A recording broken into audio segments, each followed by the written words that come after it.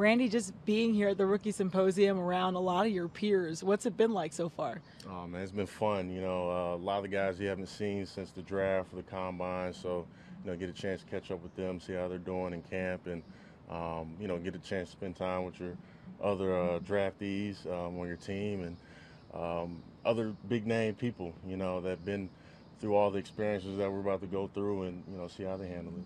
And those big name people are helping to teach you how to lead a successful life in the NFL. And you've been open about some past off the field incidents.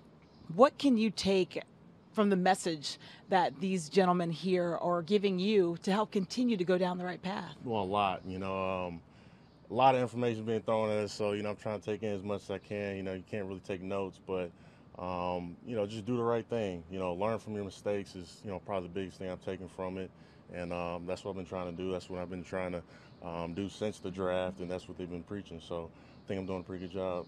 You've been taking in a lot of information on the field, and Coach Marinelli, your defensive coordinator, you talked a lot about him and his personality. What's it been like working with him? Oh, he's a great guy. He's been around a lot of great players, a lot of great teams. So he's obviously got a lot to tell you. And every day I've learned something new from him.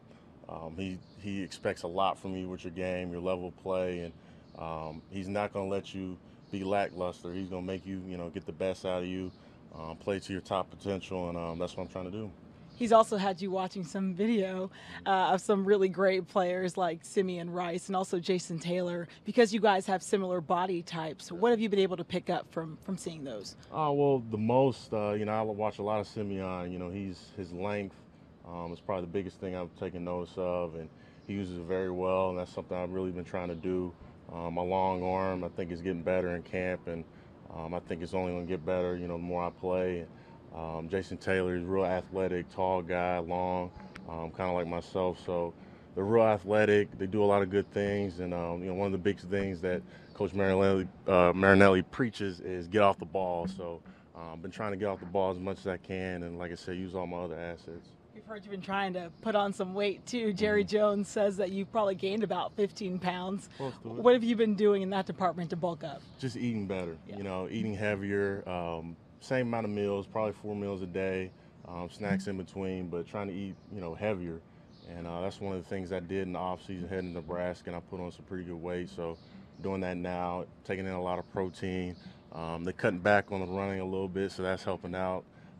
Not burning off as many calories out there in that sun. Hopefully out there in Cali, it'll do better too. Getting to eat heavier. What are some of the things you took in? And that's got to be one of the most fun parts of football, right, for you?